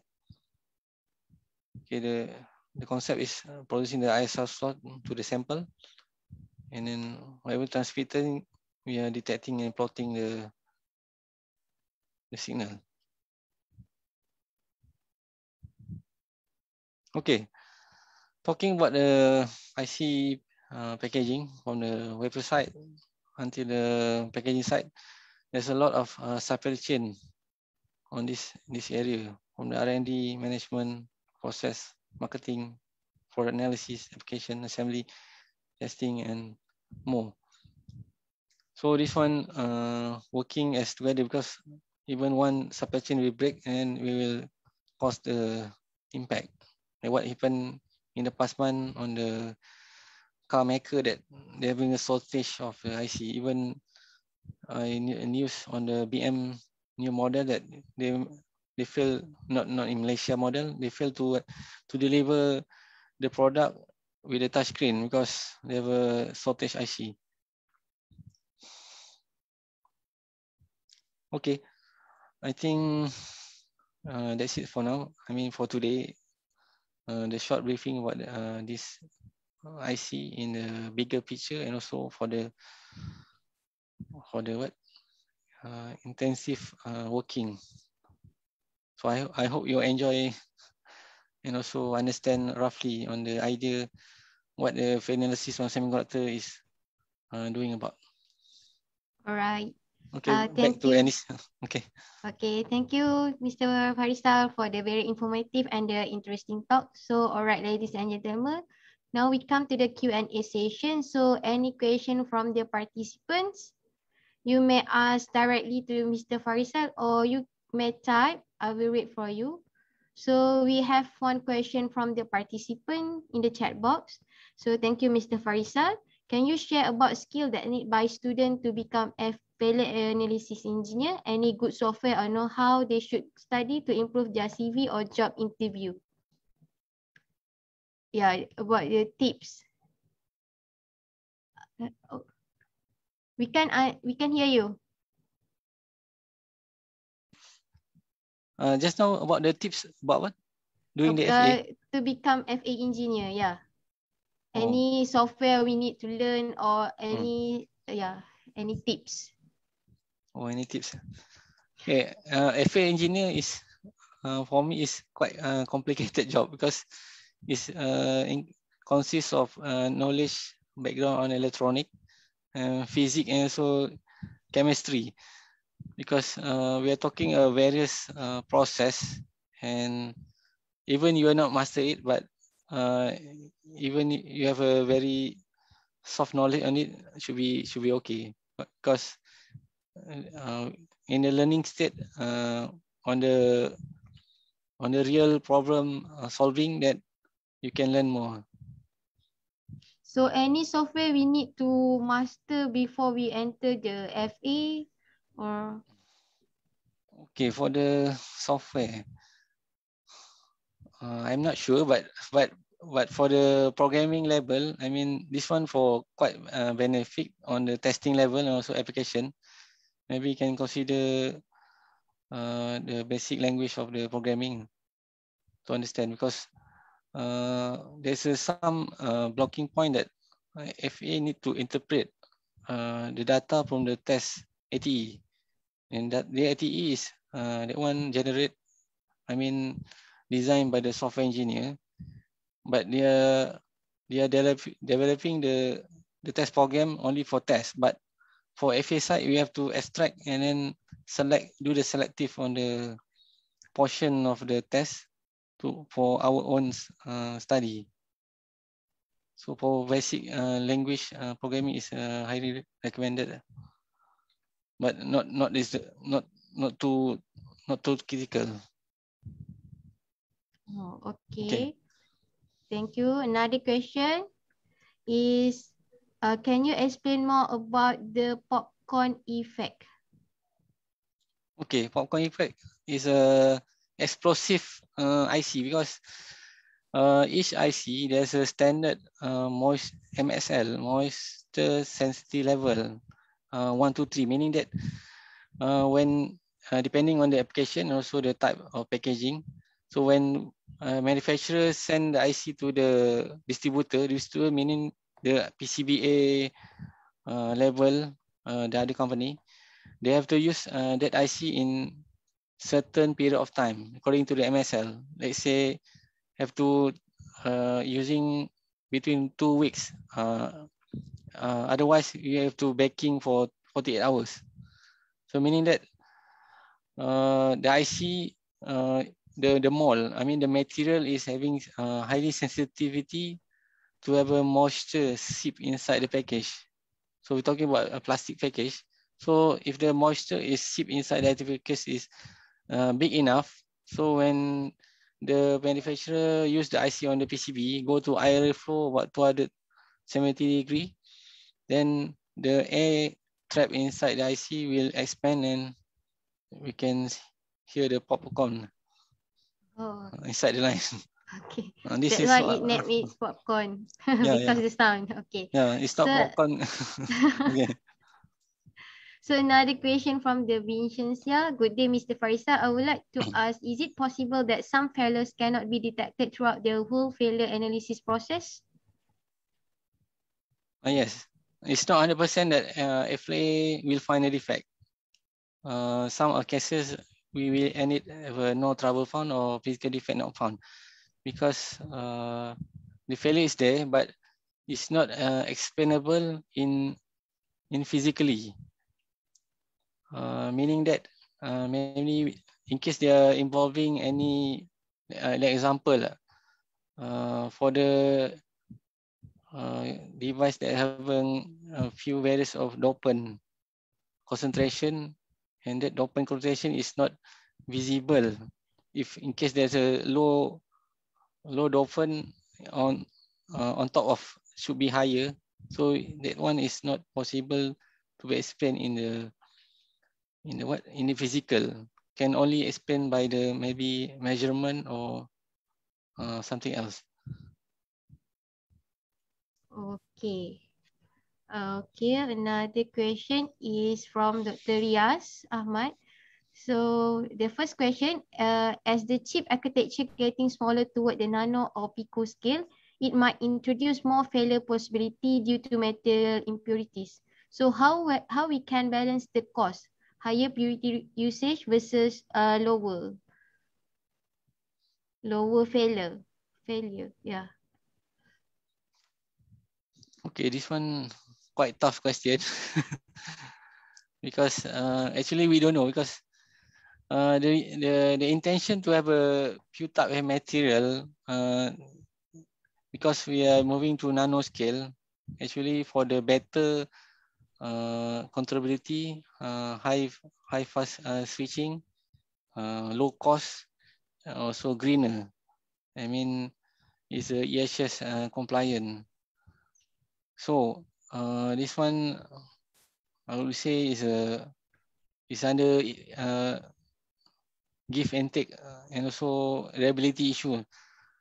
It's not clear cut that we can say that when you use a better material, I mean better material can somehow impact the cost and some manufacturing because we are producing in a mass scale, so we're not able to absorb that cost. Because example, in the past we are using aluminium or gold wires. That wire is we bought in a ounce, but we are moving forward. We're already doing the research, and now most of the packaging is using a copper wire because copper wire is quite cheap and better adhesion because on the bond pad we don't have any clattering issue because it's not involving in the past like clattering, meaning that on the wires gold mount on the aluminium clattering. So and now IC packaging have a bond pad with a copper and also the wire also copper. So we have the flexibility copper and copper. So it's maybe not 100% answering the question, but this is the idea. The pressure is there, but it's depending in which area of the technology, because this IC is two various the application. Okay, second question. Yeah, the second question is how use of failure IC is recycled. How use? I don't understand the question. Can maybe Dr. Rias can ask Mr. Farisal Mr. directly. Faisal. Okay. Hai, Dr. Apa Rias. khabar? Sehat? Baik, alhamdulillah. Okay. Okay. Actually, my second question was regarding how the IC or the used IC is recycled. Is it okay. okay? How are you going to, because Okay. we are towards green, as you Yes, mentioned yes. earlier, Yes. and I believe more than maybe 100 trillion chips is already came out in the market, and this kind of chip, if it is old, how are you going to how actually it is being recycled? Okay. Talking inside the IC, let's say microprocessor, I think the most precious thing inside that is a gold, because inside there is a gold wire, gold plated material. I mean metallization. So for the used IC is a so back to basic. When we manufacture the IC, all the material being used is compliant with the standard EHS. I mean the world standard ISO. And when we dealing with use IC, we have subject that to the credential contractor to do the disposal. So the material is not what we call is a banned substance. So so it can be recycled. Like say for the copper, meaning that the leads can be recycled back, and also the wires, and also the metallization inside. But for the mold side, I'm not sure how they are recycling, because that mold is coming from the pellet when we do the molding, and then when this thing is melted and hardened, not sure whether they can be recycled back or not. But I saw some research that this mold they will grind and then can use as a premix on the road. Okay. Alright, thank you. Okay, welcome. Alright, maybe Dr. Nafa has the questions. Yeah, my question. Thank you, Farisal. My question is on the industry. I think ST is a back-end industry, right? Back-end and testing. Back-end and testing. Oh, So yeah. if we compare with the other back-end industry in Malaysia, last time you work also in some company in Infineon, I'm not sure it was in Scale. Scale. Okay. You're still also on the back-end, right? Yeah, back-end and testing. The testing. Okay. What are the other back-end and testing industry that we have here in Malaysia, and how do you see the scale? I think ST have a lot of facility, have a lot like FIB, have a SAM. So in terms of facility wise, which company do you think is among the top in Malaysia, or based on your experience? So maybe you can comment on that. So quite tricky question. Okay. For the wafer, there's two wafer fab front end, we call it, and then front end, that one including the EWS for the testing, and for the back end is a manufacturing and test. So manufacturing and test, we have a, let's say, on Semicon, Infineon, ST, Xperia, Texas Instrument.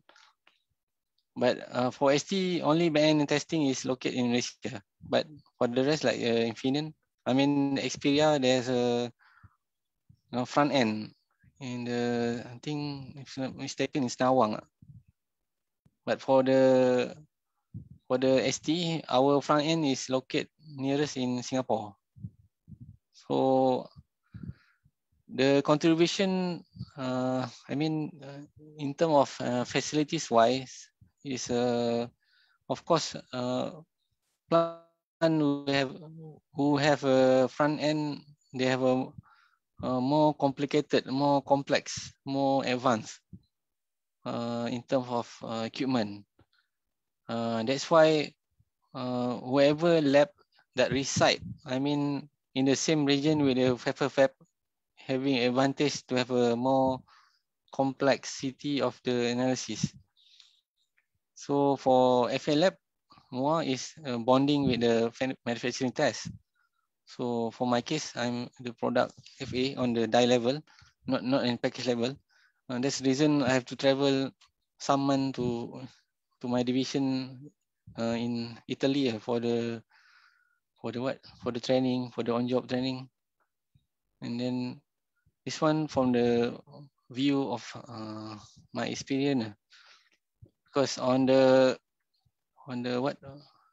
packaging and test side, the lab is more related to packaging R&D.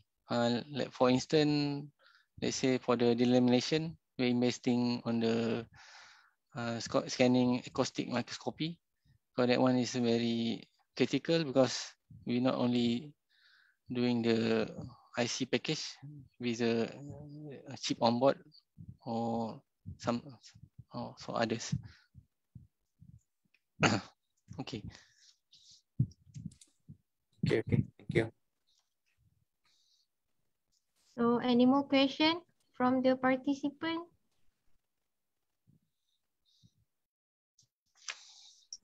I want to ask, got any software to design semiconductor for the fabrication? Any software to design semiconductor like MOSFET or CMOS? Do you have any recommended software? Design the layout. Okay. The model, the model in 3D shape, like CAD. Okay. For the design point of view, this one owned by the designer team. So for information, FA only have access on the viewing only, not for editing. So what kind of software we are using, like a Cadence Virtuoso, like a Camelot, some sort like that. So we have a limited restriction on the license because FA not is developing. We are only using for the LVS. I mean the layout versus schematic for our fault localization or isolation purpose. Okay, thanks. But to answer you, is a cadence. I mean, cadence is widely used, right? Cadence. Yes. In fact, we have that license in UTHM as well. But I'm thinking it's quite an old versions. Yeah. Okay. Maybe the library is not so. Not updated. Micrometer. Yeah, maybe something. We have a lecturer that in charge on that.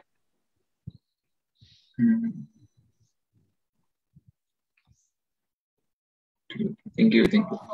Okay, welcome. Hi, Mr. Farizal. I want to ask one question. I'm a guide, actually ex-postdoc of Dr. Farizal. Okay. Okay, can you hear me? Yeah. Okay. Yeah, clear. Okay, all right. So my question is, in failure analysis, I can see that you need various expertise to analyze and do some critical like report. And I saw that electrical part, they have like a chemistry part and also physical part. You need also need a physicist who can correlate your failure with the reason why the device is failure. So my question is, in failure analysis, can you give which part is available? We have like electrical persons and material persons, and also chemistry and physics. Hello. Yeah. Go ahead. Can you hear? I think my signal kind of lost. So my question is, the most expertise in failure analysis, which person is more valuable? Is it electrical person or material persons, or can you define? Yeah, thank you. Okay. That's my. Okay, I will say this one is considered a gray area because you can see the complexity of the FA is consists of this element. So in case you have one of that element that you are very strong, you are very welcome on FA, because the rest we can learn later during our on-job training and also on the field. So it's not a question we have a electronic background 40%, chemistry 20%, physics 10%. For me, it's really hard to judge on the percent. But as long as you have some solid background in one of them, you can be a FA. And the company can allocate you at the correct place.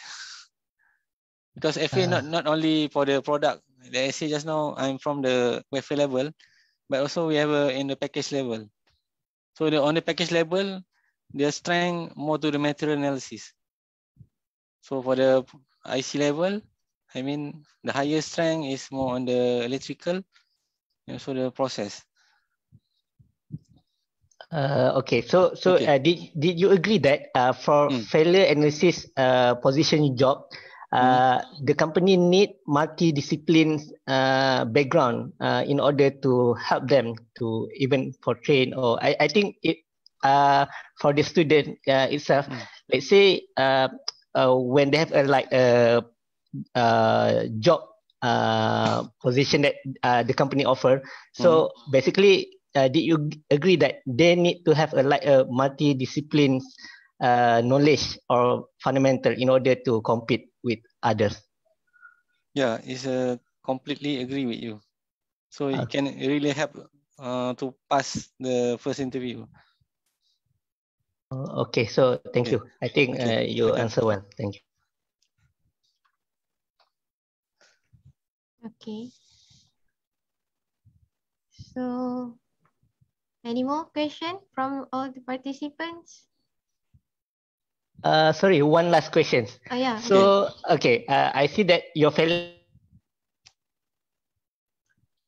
Dr. Mekat, you are mute. Sorry. Okay, Okay. sorry. Okay.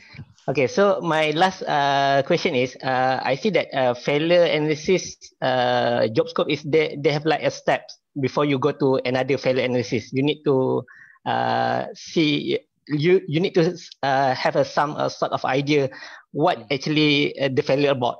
So my Yeah. question is, let's say you need to do all the failure analysis. What is the minimum cost that the company need to serve? Just estimation of the cost. Oh, okay. Interesting question. Okay, for each analysis is very unique. Can be very simple as EOS, burn, open back, and also can be very complicated. So the most complicated that I faced before is the failure need to goes until atomic level. We have to do the scanning capacitance microscopic. Then the estimation on the cost of the FA itself, one case is about 25K. If we do the costing, because costing meaning that the cost of the machine and so the manpower, the labor cost.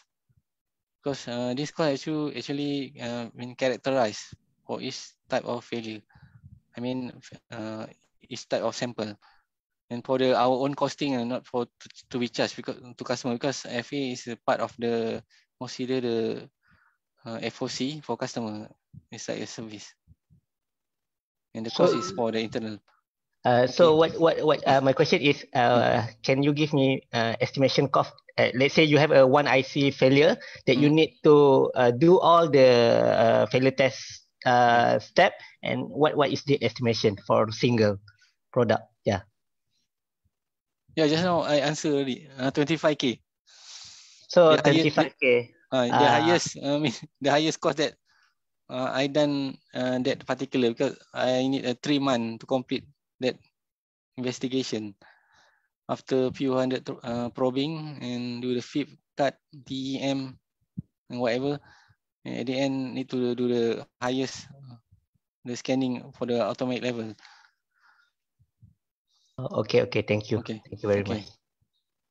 For additional, for let's say for OJA sample, estimation about 2K. If we sending the sample, I think to Singapore lah to do. Singapore lab, because there's a servicing lab in Singapore that welcoming for any sample characterization. We also have the new OJ tools in Pagoh, Farisal. Okay. Much That's cheaper. Good. Much cheaper. 2,000 ringgit is very expensive lah. We can offer at 1,000. Okay, we can PM to P.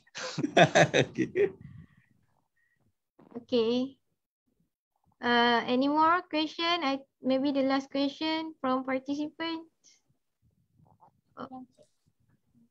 Okay. Okay, there is one question in the chat. Is it true that most semiconductor company in Malaysia are owned by foreign country? From Raimi Polkim. Yes, because let's say you can see my slide yet? Can? Yeah, we can. Okay, we can see.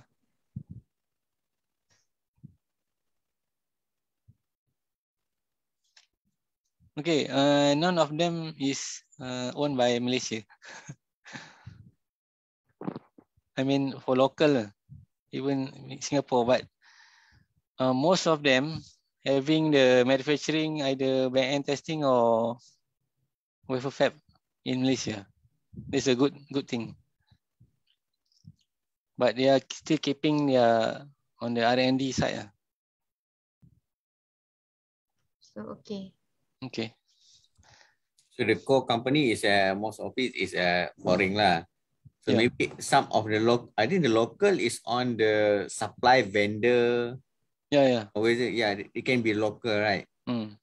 If you can find some supply vendor from the supply chain, there must be some local company lah in the. So that's why we have this semiconductor industry in Malaysia. So maybe Raimi later on, if you want to become your own business businessman. So maybe you can jump into some of the supply chain lah. I don't know if we can create our own FA lab in Malaysia. Is it going to be a market or not? For servicing. Servicing, yes. Mimos offering that, right? Yeah. Never choose Mimos for the testing from ST, or because you have your own FA lab? No, because FA lab for more 2021 until 2023, there's a very high progressive transformation on the FA lab. So we are observing a new high-tech equipment for each quarter to be in. So I don't think we are going to source out any analysis. Okay. It's a very high confidential on that part. Yeah. Okay. But we are welcome any collaboration from the student or lecturer side. Okay. In case it match our needs. Thank you. Okay. Okay, I think this is the last question that we can take. Salam, Mr. Farisa, what is it like to be a FA engineer? What is it like to be a FA engineer? Yeah. Actually, this one need a very passion in terms of career, because it's not an overnight career that can be working in the short term. It's a long way of process. Because I also not imagine that one day I become FA. Even my name is FA, but it's a long process, and then also need support from the surrounding and then opportunity also. Okay, and how big is the FA team at ST? It's quite big and getting bigger. Okay. So there is a potential recruitment lah dekat ST kan? Yeah. Okay. So this is good for the students. Don't worry. Okay. Thank you thank you, Mr. Farisa, for answering all the questions from the participants. So ladies and gentlemen, finally we come to the end part of our presentation, and we would like to say thanks again to Mr. Farisa for the very informative and very interesting talk. And I believe this presentation will be beneficial to our participant in present and future. So before we end, I would like to call every participant to switch on your camera, and we will have the photograph session. So yeah. Please, don't forget to fill in the form as well for the attendance.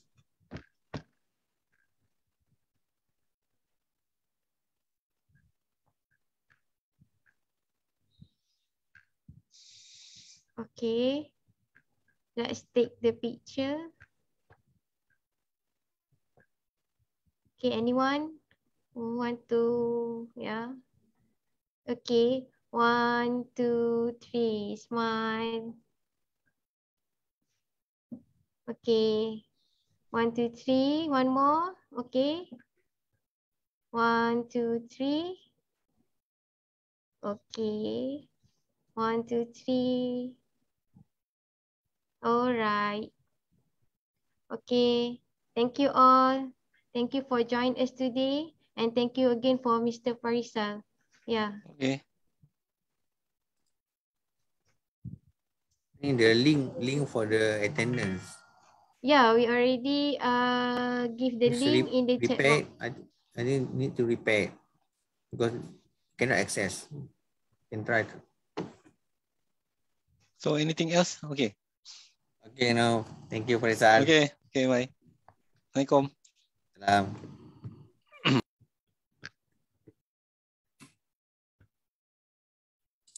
Ada problem dengan link tu? Okay. Sekejap, tengok. Cuba try balik. Okay.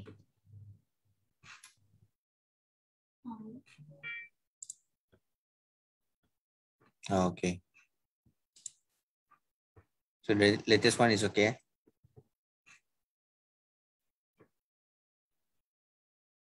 Okay tak? Boleh tak semua? Ada sesuatu? Okay.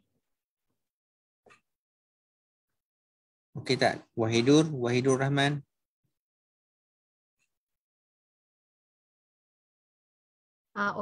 Okay. Alright.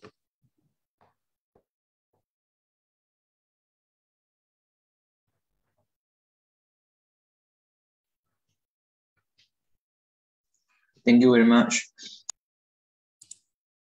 Okay, thank you all. Don't forget to fill the attendance form because we only have 26 respondents, 29, but we have around 80 participants just now.